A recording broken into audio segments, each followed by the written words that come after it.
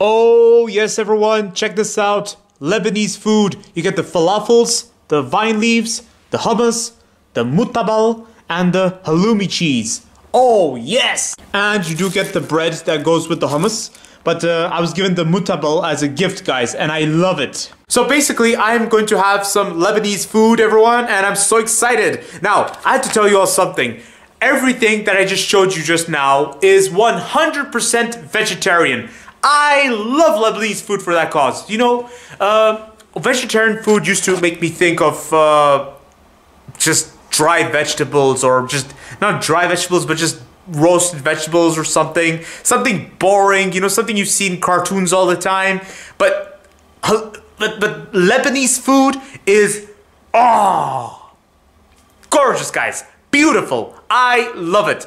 Lebanese food actually gave me a very nice appetite, and it kind of like gave me a nice view of vegetarian food. It actually taught me that vegetarian food can also be just as appetizing as something that's non-veg. And especially, like, you know, when it's made with a lot of love and passion, and when it's also made right. I'm very impressed, and I like it. I really do. I was always a big fan of the stuffed leaves, vine leaves. Well, here we tend to call it vine leaves, but I know in the United Kingdom they call it stuffed leaves, which is very interesting. I like it. The mutabal is something unique. I never tried the mutabal before. Basically, it's like hummus, but instead of hummus, these guys actually do it with aubergine.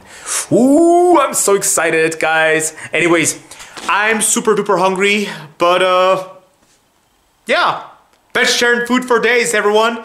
Anyways, see you all next time. Don't forget to like, comment, and subscribe, and stay tuned for more videos that are on the run. Food for days. Oh, yes. If you really want to eat vegetarian food, you declare yourself a vegetarian, please go to a Lebanese restaurant and get yourself a wonderful pot of hummus. You're gonna love it. Oh, homemade hummus for days. And vine leaves, stuffed leaves are a hit, guys. Oh, I love it, I love it, I love it, I love it. And the halloumi cheese. The halloumi cheese. Do not forget the halloumi cheese, guys. Now, this version of halloumi cheese is fried halloumi cheese, but you can also have it in as a cream. Like, I know there's a creamy version of halloumi cheese. If I'm correct, guys. I may be wrong. Please excuse me. Anyways, bye!